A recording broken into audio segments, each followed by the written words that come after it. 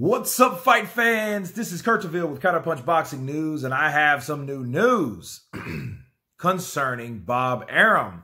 Now, this is what he had to say, but before I say this, okay, this is what Bob Arum said before Joshua fought Pulev. Listen up. I know he's stiff. He got knocked out by Ruiz, but he's still... I don't know if I'm underestimating or overestimating. I'm telling you, Pulev is going to beat him. If Joshua wins, okay, then it's a different discussion.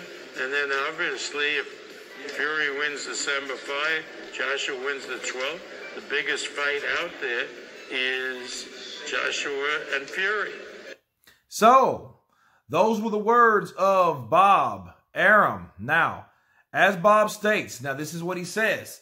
He says, well, it looks like the stage is set for the biggest heavyweight champion fight since Ali Frazier in 1971, when Tyson Fury meets Anthony Joshua for the undisputed crown. We at Top Rank will start on Monday working to put that fight together. Fuck! Look. You knew this was coming. Bob knew it was coming. Making it a prediction is bold. It's bold, but it's at a level of uncertainty due to the fact that it hasn't happened. Now Bob Arum has to eat those words. That's what that means. Okay? That's all that means. And what else does it mean? From here on forth, he now has to get himself prepared to make the biggest fight in heavyweight British boxing history. So, Bob Arum was wrong. You know, he was claiming, he was proclaiming, he was prophesying. So was Kubrat Pulev. Pulev was game. He was tough. He showed durability, but that wasn't enough, bars.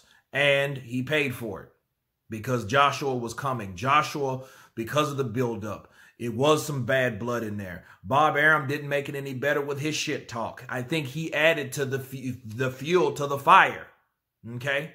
Because it was one of those things where Bob Arum talked so much shit, hyped, pumped Pulev up. Those guys became a team of shit talkers when it came to defeating Anthony Joshua. Why? Because it's always easier to count a guy out that you've already seen fall. Truth. Counterpunch. Okay? Just like people think it's easier for Mr. DW, Deontay Wilder, to be beat. Okay? People are going to do that, and they're going to find out that, hey, not everyone's Tyson fucking Fury. Okay? So Bob Arum and Kubrat Pulev, they share that pool of people that have to be counterpunched. And this is it. They have to eat the words. You have to be responsible for your own claims. And what did Bob Arum say? Anthony Joshua's fragile. He's not a good boxer. Andy Ruiz is trash. Kubrat Pulev will fight Tyson Fury for undisputed next year. He's going to beat Joshua. You heard the man. I mean, besides my impersonation, you heard the man. And that's what we have to look forward to. So, you know, Bob Arum, for you and everyone at Top Rank, be prepared to make the biggest fight in boxing history.